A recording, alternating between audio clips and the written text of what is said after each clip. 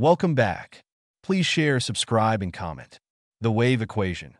C equals lambda fc equals lambda fc equals lambda f, where CCC is the speed of light, lambda is the wavelength, and FFF is the frequency. Answer.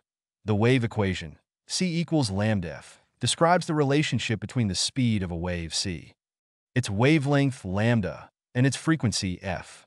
This equation applies to all types of waves, including light waves. The speed of a wave c is how fast it travels through a medium.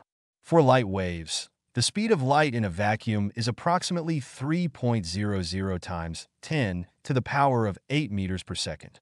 The wavelength lambda is the distance between two consecutive peaks or troughs of a wave. It is usually measured in meters for light waves. The frequency, f, of a wave is the number of complete oscillations it makes per unit time and is measured in Hertz, Hz.